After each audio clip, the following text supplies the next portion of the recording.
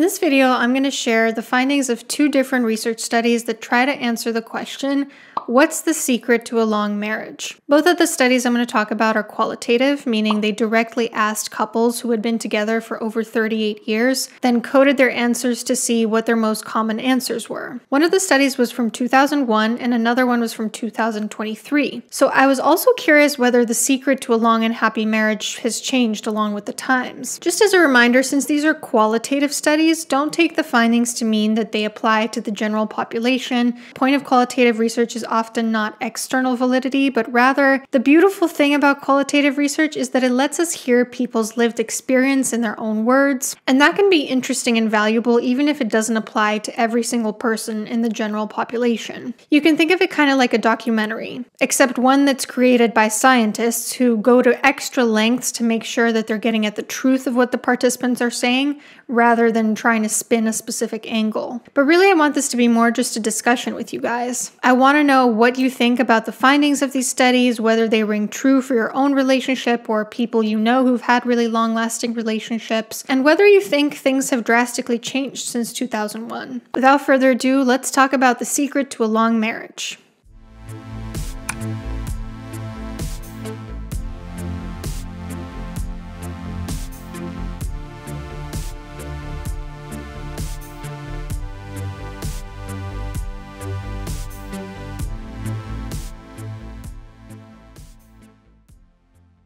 So first, let's talk about the study from 2001, which wanted to know what makes marriages last. The researchers said so much of previous research had been done mainly on young couples or couples that ended up breaking up, but what about the couples that last? So there are two research questions where number one, how do couples explain their own long-term marriage? And number two, do husbands and wives perceive different factors as contributing to the longevity of their marriage? To tell you a little bit about the participants, including some of the limitations of the study, they interviewed 30 participants, all of whom had been together for 38 to 54 years. They were a non-random sample from central Maine. All of them were white, all of them were straight, all of them had at least one child, and only one of the couples had divorced parents, which really speaks to how different the times were. I mean, if you think about it, 2001, these were couples that had been together for like 40 years. That means they themselves got married in 1960. So obviously, divorce wasn't common in their parents' generation. So how did the couples explain the longevity of their marriage?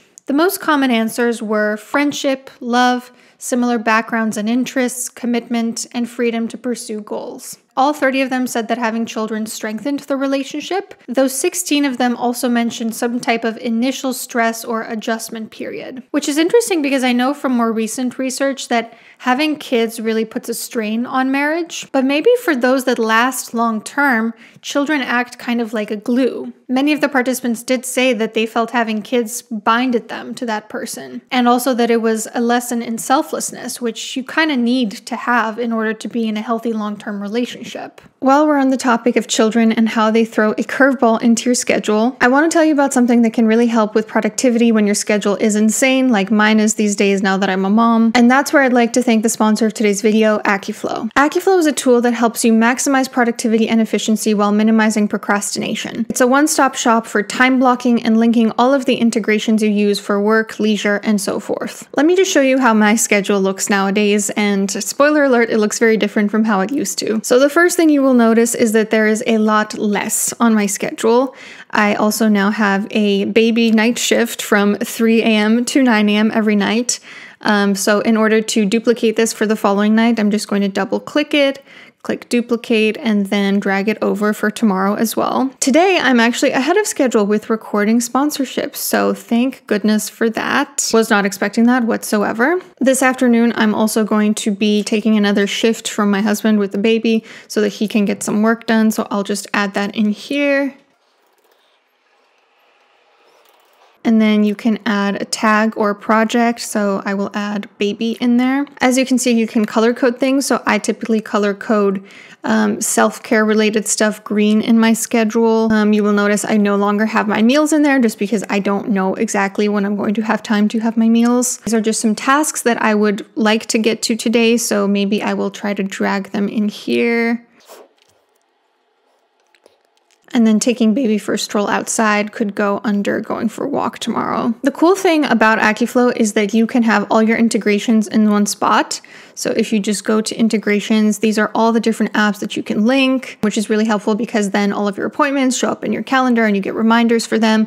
I've been reminded in the past that I had an appointment that I would have otherwise completely forgotten about. You can also prioritize certain things to keep the most important at the forefront of your day. I would say recording these sponsorships is my top priority today, so I'm going to make that my goal for the day. There's also a new focus timer where you can time yourself if you have a tight deadline for something. There's a new AI feature which automatically assigns your tasks to certain projects. For example, all of these I didn't have to input myself. The AI generator kind of knew which one was self-care, which one was content, which one was baby related. Plus Aki, their new AI assistant, is currently being rolled out. There's also a statistics feature where you can see how you're using your time, which allows you to be more efficient, and a rituals button, which allows you to see what you did yesterday and prepare for tomorrow. They have one-on-one productivity coaching available, and there's also an onboarding call when you sign up.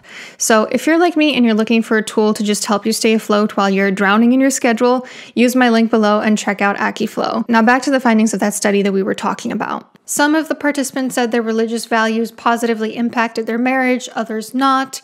80% of them said that their parents' marriage had an impact on their own, and 20% of them said that their long-lasting marriage was a reaction to their parents' not-so-happy marriage. So if you didn't have a very happy or healthy relationship model to you, it's not a death sentence to your own marriage. If you make it your mission to not be like your parents, it can be done. What about the gender differences between what men and women said? Women tended to attribute the longevity of their marriage to freedom to pursue their dreams and individuality, similar backgrounds and interests, friendship, and love, while men attributed it to friendship, love, similar backgrounds, and similar values. So overall, they had pretty similar top lists. But isn't it so interesting that women's #1 reason was their freedom to pursue their dreams and individuality? I wonder if this was maybe more of a concern in 2001, because remember, these couples had been together since like 1960. So back then, this might have been considered a bit of a rarity in marriages. So maybe part of what helped these couples last so long was that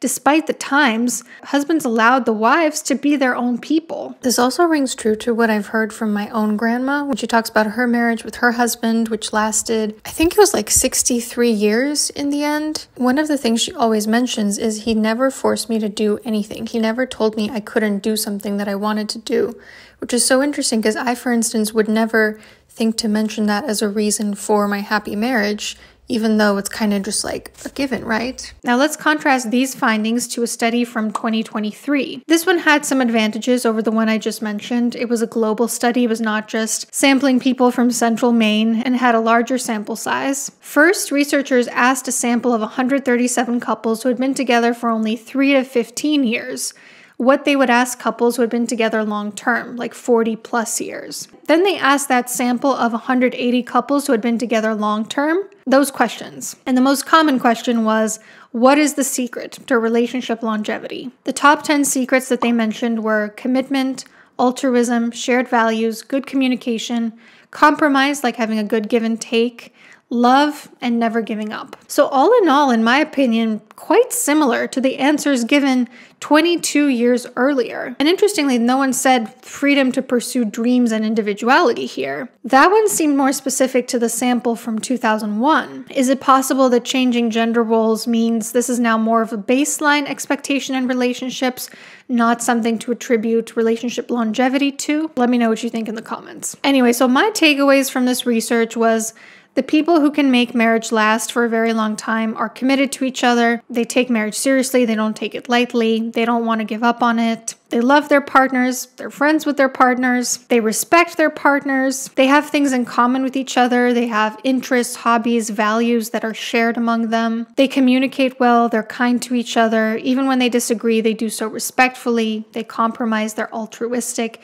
They do kind things for the other person. It's also interesting to me how similar the secret to relationship longevity is to Sternberg's triangular model of love, which I go into in greater depth in the connection course. That's my 4+ hour or relationship skills course, which you can always find linked in the description box, by the way. So yeah, let me know what your thoughts are on these two studies. Did any of these findings surprise you? Do you have any theories about why people said what they did? Did you relate to the findings at all? Is there anything you learned from this that you'll be taking moving forward? Jot it down in the comments. Hope you have a lovely rest of your week, and I'll see you soon.